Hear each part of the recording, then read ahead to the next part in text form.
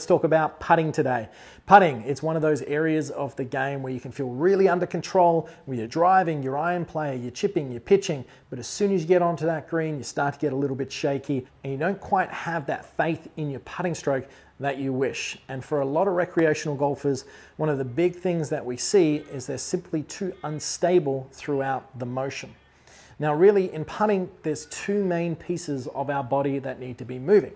They are our upper body. So if we can